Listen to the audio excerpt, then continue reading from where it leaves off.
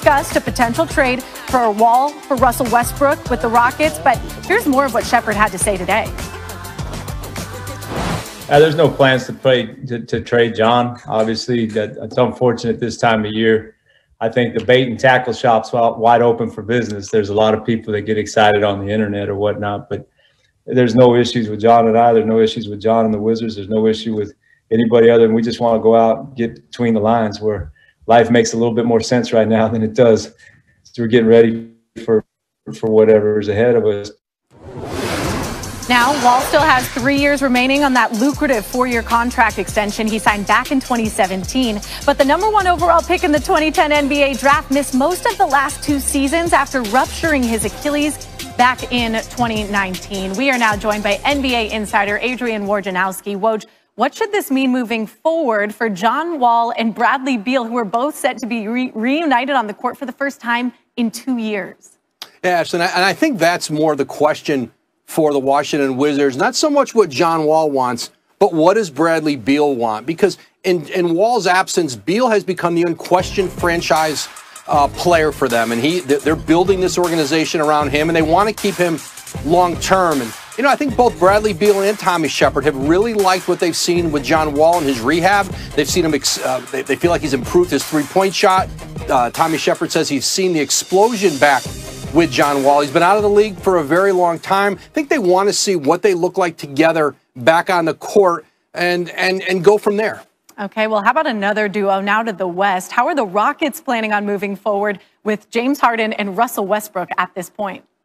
Well, they have not engaged on James Harden in trade talk, but Russell Westbrook they have. That's not an easy trade to make, and I think for the Rockets, getting back into training camp and starting the season is probably a more likely scenario than Westbrook even moving. They're going to bring DeMarcus Cousins in to training camp, our Tim McMahon reported, see if they can resurrect his career. He has faced, several significant injuries in the last couple of years, and he'll get another opportunity to make that Rockets roster.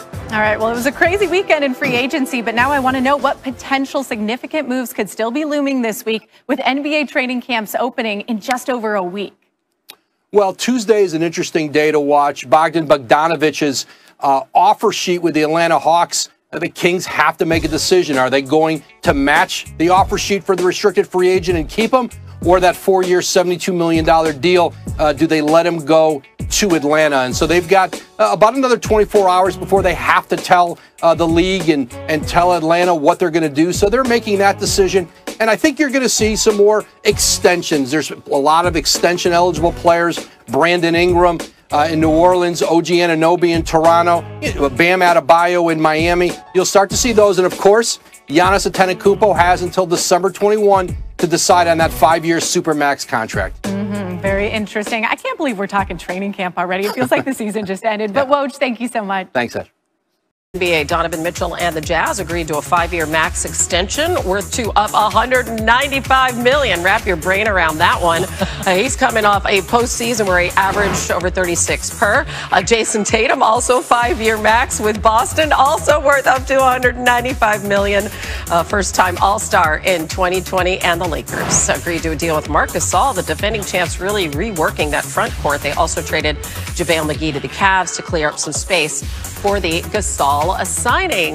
Nice and busy times right here in the middle of football season for NBA insider Brian Windhorst. So can we start with Giannis, our 2-time reigning NBA MVP, because he enters the final season of his contract, as we all know, but he could sign the Supermax, 5 years, $228 million to remain with the Bucks. What sort of ripple effect could that have, Wendy, on the rest of the league going forward?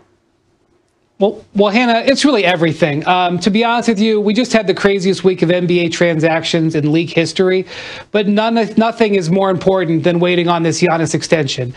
If he extends, the Bucks are the gigantic winners of this offseason. If he does not extend, we're going to see a mad rush and dash to prepare for his possible free agency next summer. And if you look at moves that teams have made across the league, whether it's the Miami Heat signing 4 players to 1-year contracts, whether it's the Toronto Raptors tailoring the contracts of their players so that they have more room next year, or the Dallas Mavericks making trades to clear off guaranteed money, those teams believe there's a chance that Giannis may not sign it. And so the whole league, in one way or another, is sitting on the edge of their seats waiting for that decision. Okay, so let's really play this thing forward now. Let's talk about Anthony Davis, because the whole world expects him to return to the Lakers. So how potentially could what Giannis is doing or ends up doing impact the type of contract that AD ends up getting? Yeah, it's unusual for AD to delay his re-signing for this long. And one of the things he could be watching is what Giannis does. If Giannis elects to sign the extension, then we could see AD potentially sign for longer. But if Giannis sets himself up to be a free agent next year, I know it seems hard for them to believe that the Lakers could do it, but that might spur Anthony Davis to only sign a 1-year contract with a player option, which is the kind of deal that LeBron James is on, to leave flexibility in Lakers payroll. So there's a lot of people watching Giannis Antetokounmpo right now. I know that as you were busy getting all this information, you probably had one eye on the football screen, as we all did yesterday, and stood up when we heard Derek Carr's audible in the Chiefs-Raiders game last night. Let's take a listen. Western Conference Finals appearance. And the Lakers, fresh off the title, agreed to deal with Marc Gasol. They drafted him originally. Defending champs are reworking their front court, trading JaVale McGee to the Cavs to clear up some space for Gasol. All right, it's not official until Woj says so. Actually, sometimes Woj says so, then it becomes official. But in any case, we're going with these stories we just told you about. Mitchell and Tatum, the extensions. Why do these deals make sense for the players and their teams? 2 foundational cornerstone players for both franchises. The kind of players that you build around, that guys want to play with, that represent, your organization. Those are no-brainers. Both 5 years with the opportunity to make nearly $200 million for both Donovan Mitchell and Jason Tatum. All right, Lakers win the title and say, let's get a new guy in the 5 spot. Why was that move made? Well, a great opportunity there. Once Dwight Howard left for Philadelphia, they bring in not only Montrezl Harrell, but now Marc Gasol, a much more skilled, future Hall of Fame player, who can do so many things on the court, offensively, defensively, rebound. And, I think for Marc Gasol, a chance. Remember, this is the organization that drafted him. He was traded for his brother Pau before he ever played an NBA game.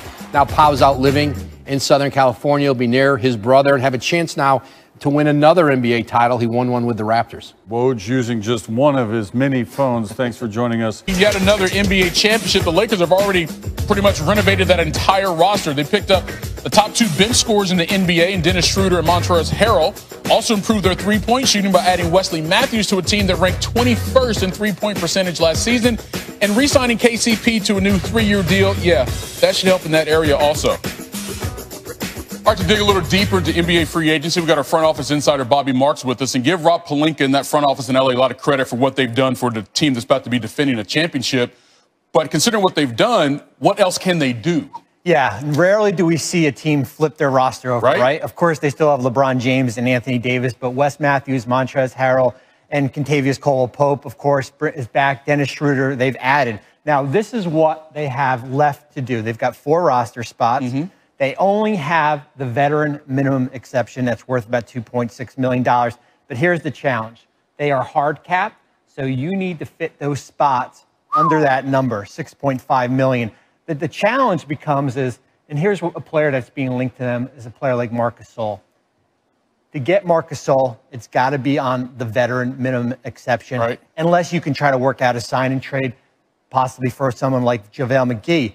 The hard part is he only makes $4 million, so you've got to make the money work. But so far, this team has really reshaped itself. Best team in the West right now. Yeah, it'd be interesting if Gasol wants to go west and try to win a second NBA championship. All right, so let's talk about some of the another team, Bobby, that maybe he's not getting the attention it deserves based on what they've done with their roster. Yeah, that's the Portland Trail Blazers. That's a team that was just fighting to get into the playoffs last year, sneaks into the 8th seed. I've got them as a number 2 team in the Western Conference right now. Yes, they get an A+ for the offseason. I know we don't give trophies for the offseason. No, we do not. But they're getting it from me. And I think when we look at their roster, here's what they've been able to do. They've added Robert Covington from the Rockets. They've re-signed Rodney Hood. Of course, Damian Lillard, C.J. McCollum, and Yusuf Nurkic is back. But this is what I really like.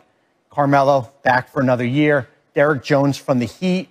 Zach Collins returns. Enes Kanter, Harry Giles. And this is what I call them. I called it the $40 million club, right? Okay. Kanter and Covington in trades, free agents, Hood, Anthony Jones, and of course, Harry Giles. Yeah. And where I see them, this is a top 4 team in the Western Conference. You know, they're way up there in the Pacific Northwest. Oftentimes they kind of get overlooked, but you got to give Neil O'Shea credit for what they've done so far. And Bobby Marks said they're number 2 in the West right now. We'll see how that plays out throughout the season. Bob, appreciate it. Wojnarowski, a couple of all-star players have earned max contracts. We start in Boston, where Jason Tatum has agreed to a 5-year, $163 million extension with the Celtics. It includes a 30% escalator clause that could turn that guaranteed 163 into $195 million should Tatum make one of the 3 All-NBA teams.